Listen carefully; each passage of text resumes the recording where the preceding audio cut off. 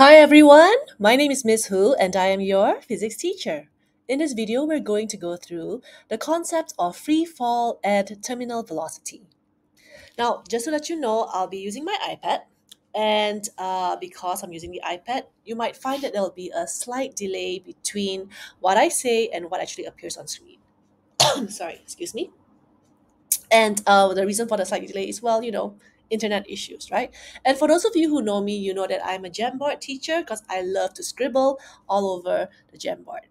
So without further ado, let's begin. Now, before we even start to understand the concept of free fall and terminal velocity, we would first of all need to recall this particular formula. If you've already learned this, then you would know that this formula is based on Newton's second law of motion, which states that the acceleration of an object is directly proportional to the force applied and inversely proportional to the mass of the object. Now, in this particular case, we're going to be focusing on the relationship between the force applied and the acceleration of the object. Why aren't we considering mass? Well, because let's assume that the mass of the object is constant. So, for example, if let's say we have an object that's moving, okay, and there's a force applied, which I'll label here as F for now, obviously it's going to make the object move, or let's say in this case, it's going to accelerate. Now, of course, in this case, is it possible for the mass to change? Well, if you're comparing different situations, yes, of course, a greater mass could result in a lower acceleration and vice versa. But for this particular discussion, let's assume that it's the same object that has a constant mass throughout the entire motion. So it's not going to be a situation where when the object's moving, things start falling off and the mass decreases, or you start throwing things on and the mass increases. No, none of that, all right? So assume a constant mass. Okay. Now, first of all, of course, we need to establish what the symbols mean in the formula. So I'm going to write that over here. Now, F is normally force, so that's measured in Newton. M is, of course, mass, SI unit of kilogram, and A is acceleration measured in units of meters per second squared. Now, I said F is normally force, but if let's say you have a situation where there are several forces acting on an object, so let's say in this diagram, I'm going to label it as F1, and let's have an opposite force F2, right? So if you have multiple forces, then how? Then what? So that's why F is actually not really force. F is net force, or in other words, resultant force. So what's this net force or resultant force? It's actually the vector sum of all the forces, which means that if you have the forces, several forces acting on the object, you plus minus what you need to, bada bing, bada boom, and then you'll get one value of force that's representative of all the forces acting on an object. That's the net force. So let's say in this particular case, we will take moving to the right as our main direction. So if F1 was greater, whoops, I wanted to use green for this. I'm just going to change the color of my pen. If F1 was greater than F2, then we can argue that, oh, the net force of F is actually greater than 0. So if the net force is greater than 0, and we know that m is a constant, that means F will be affecting A in this case. So if F is greater than 0, this means that A would be greater than 0. Acceleration is greater than 0, which means what? The object is accelerating. Is it possible for F to be greater than F1? Why not? So let's say, now already has F1 on the left hand side for continuity. So F1 is now less than F2. And taking the direction to the right as our main direction, this means now that our net force is less than 0. So the net force is less than 0, that means negative value. Acceleration would be less than 0, meaning acceleration is now negative. So when it's negative, it could mean two things. One, it could be decelerating, or it could be accelerating in the opposite direction. Is it possible for F1 to be equal to F2? Of course. And what this means is that the net force is zero. So the net force is zero, that means the acceleration is zero. So zero acceleration could mean two things. One, the object could be stationary, or it could be moving with constant velocity. So understanding the relationship between the net force and acceleration like this would greatly help in understanding the graph, which we're going to look at on the next slide. So this slide is a speed time graph to show how the motion of a skydiver is as he jumps off a plane. So it's written here speed time, but depends on the syllabus actually. Some syllabus use speed time, some syllabus use velocity time. I'm going to just write that over here. So for instance, um, in my classes, we're doing IGCSE, so they'll be learning it as a speed time graph, but some of you may learn it as a velocity time graph. So which is more accurate? Well, because both are moving in the same direction, they're both moving downwards, both are accepted actually. Of course, the more accurate one is actually velocity time. But if you're using speed time, no problem with that as well. So anyway, so what is this graph showing? So this graph is showing you the motion of a skydiver as he's falling. So just for clarity, I'm just going to draw stuff here. I know Miss Ho's not great at drawing, but she's going to draw anyway. So let's say we've got the airplane here, and then we have a skydiver who's going to jump off the plane. Okay, so now as a skydiver jumps off the plane, the skydiver, sorry, the skydiver is initially going to be free falling. So, what is free falling? Free falling is the situation where an object or a body is falling under the influence of gravity. That means falling with gravitational acceleration. So, obviously, in order to fall, there has to be a force that's making well, in this case, making the person fall.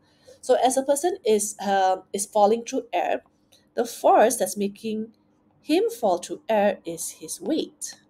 So his weight is pulling him down.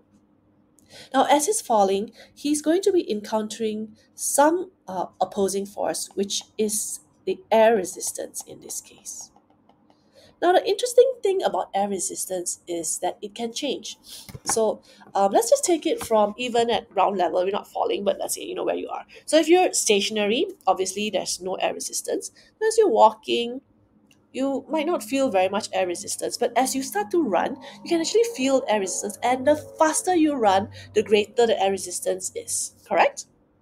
And that's exactly what happens with a skydiver as well. So which means that the faster the speed, the greater the air resistance. So for the skydiver, as he's falling initially, he starts off with an initial speed or initial velocity of zero, which means that he has zero air resistance. But as he falls faster and faster, the air resistance increases. So for the first part, I'm going to write that over here, right? So initially, the initial speed or velocity is zero. Therefore, the air resistance is zero. So now, the net force, which I'm just going to write it as F over here, is actually equal to the weight minus the air resistance.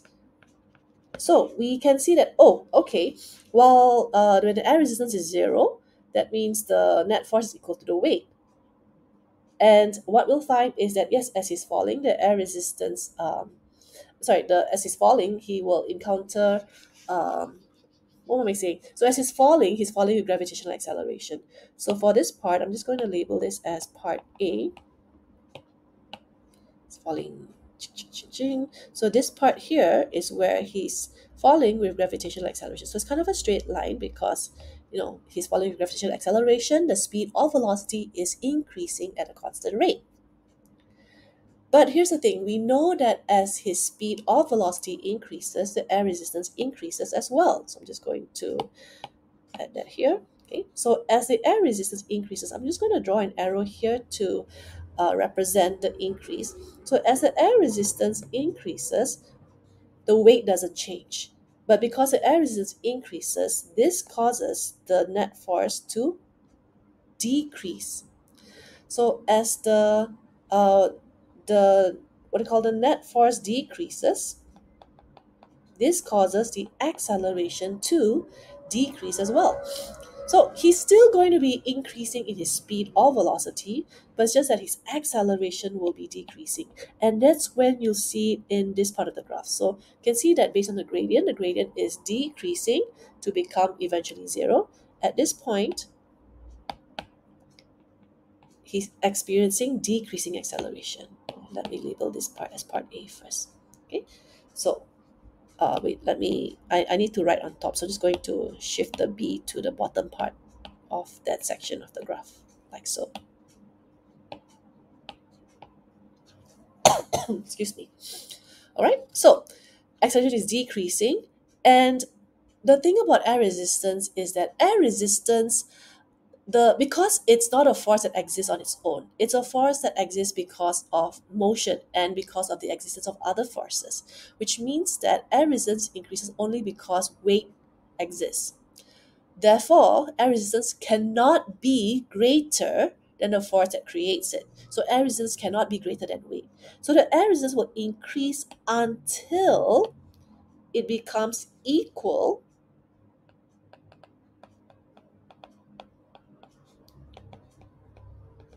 to the weight. So I'm just gonna maybe increase. Okay, increases until it equals to the weight. So just indicating this little arrow here to show, yep, the air resistance increases until it becomes equal to the weight. So when the air resistance is equal to the weight, that means that the net force is now zero, which means that acceleration is zero. So when the acceleration is zero, it's now we now find that the skydiver is moving with constant speed or constant velocity. So at this section, which I will label as section C, because it's a constant speed, this is known as, okay, this value that we get here, this would be known as the terminal. Okay, it's not allowing me to put dots. Terminal velocity. So terminal velocity means the value of the constant speed or velocity of an object that is moving through air due to the balance of the air resistance and the weight. Or in other words, just simply the constant velocity due to the equal weight and air resistance.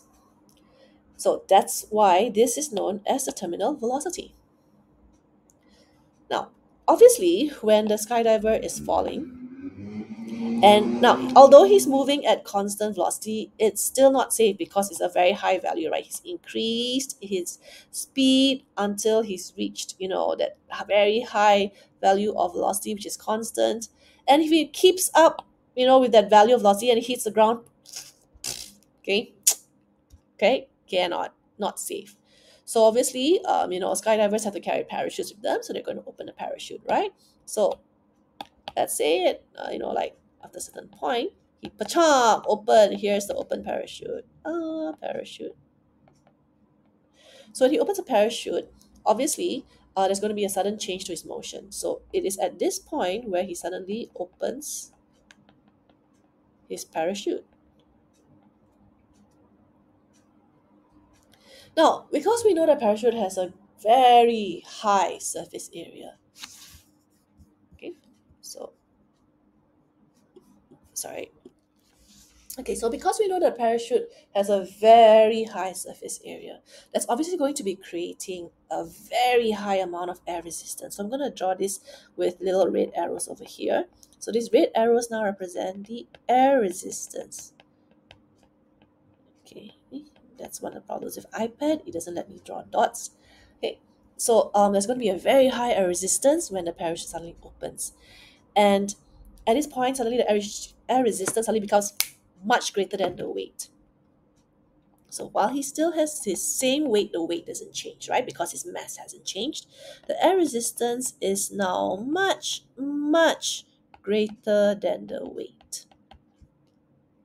So if we recall what we've learned in the previous slide, okay, taking downwards as our main direction, we now know, okay, the net force we're talking about is moving downwards, right?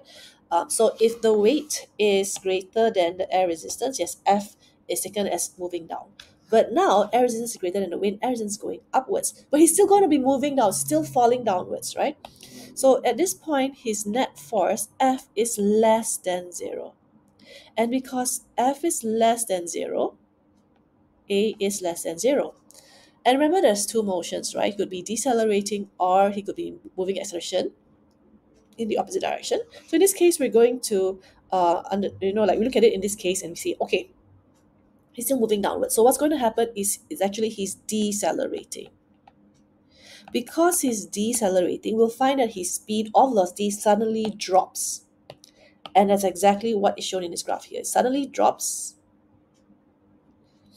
So this is part D, where he suddenly decelerates. But if you recall, didn't Miss Ho just say that the air resistance cannot be greater than the weight?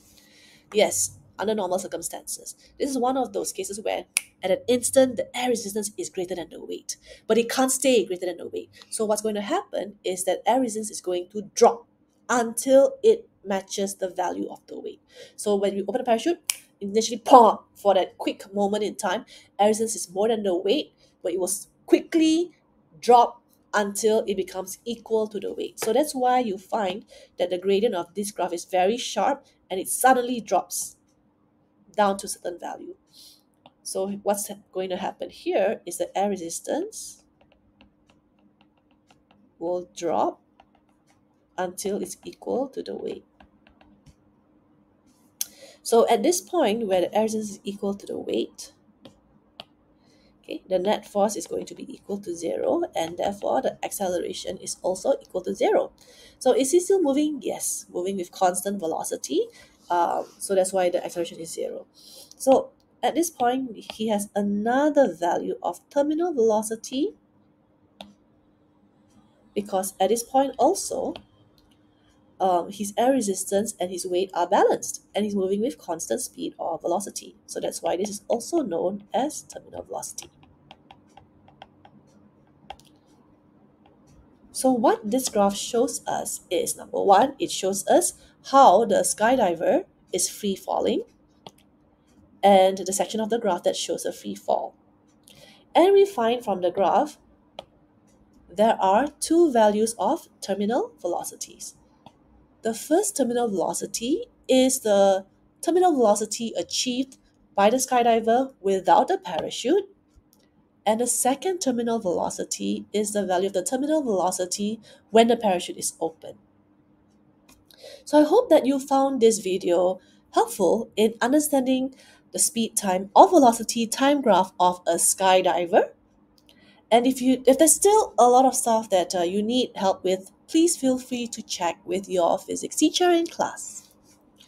So if you have enjoyed this video, of course, feel free to consider being a patron at my coffee at Physics Rocks. And otherwise, if you want to do the free thing to help me, then please subscribe to my YouTube channel right here. So if you like this video, click like. If you really enjoyed all my videos, please click subscribe. Greatly appreciate any subscription that you could give. Right? So hope you enjoyed this video. Hope you found this video helpful, and enjoy studying.